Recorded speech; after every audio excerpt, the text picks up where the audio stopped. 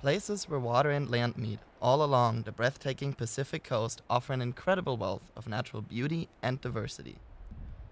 But they might also offer something else.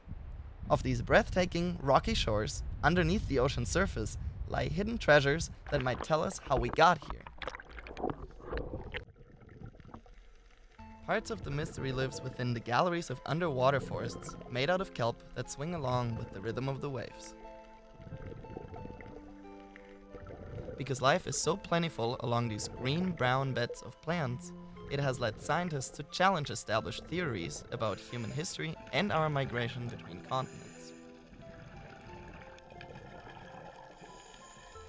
Jon Erlandson, professor for anthropology at the University of Oregon, is one of the scientists who have been investigating this idea. I have been an advocate of at least studying the possibility that people moved from Asia into the Americas by coast and maybe in boats. I was invited to go to Santa Barbara and meet with a group of marine ecologists. And the whole purpose of the workshop that spanned 2 or 3 years of meetings was to try to understand how humans had changed the ocean through time.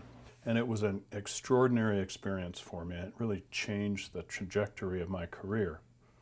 It also taught me that there were kelp forests essentially, not continuously, but nearly continuously, all the way around the Pacific Rim from Japan to Baja California.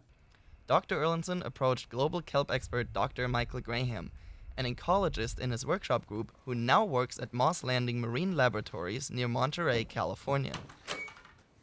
So Jon came to me a long time ago asking about the richness of the ecology, right? Not really about the people, but just what was really out there.